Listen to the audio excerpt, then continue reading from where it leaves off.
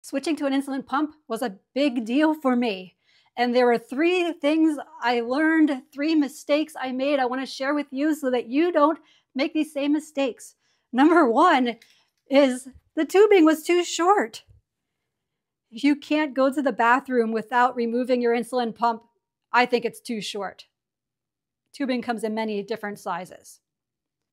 Two, expecting that I would learn my insulin pump overnight and it would learn me overnight. A lot of insulin pumps take time to learn you, and it certainly takes time to learn how to use an insulin pump. The first time you cooked an egg, did you burn it? The first time you rode a bike, did you fall off? Have patience with yourself. It takes time and practice.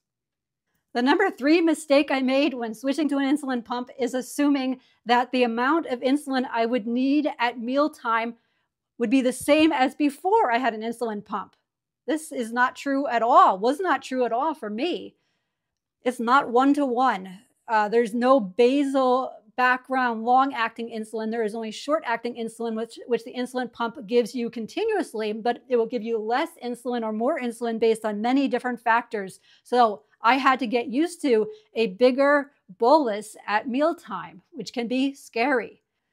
A bonus fourth thing that I learned was that I should have not waited so long to order insulin pump supplies. So I bought the insulin pump. I made this big decision to buy it, and I put it in my closet because I had 3 months before my insulin pump training appointment, and I did not want to have to think about switching to an insulin pump. What I should have done is I should have ordered the supplies for my insulin pump as soon as my insurance allowed me to, and that way I could have stocked up on the supplies, the sensors, the infusion sets, the tubing, the reservoirs, all these supplies. The insurance company limits when you can order them. Even though I didn't want to think about an insulin pump, I should have ordered the supplies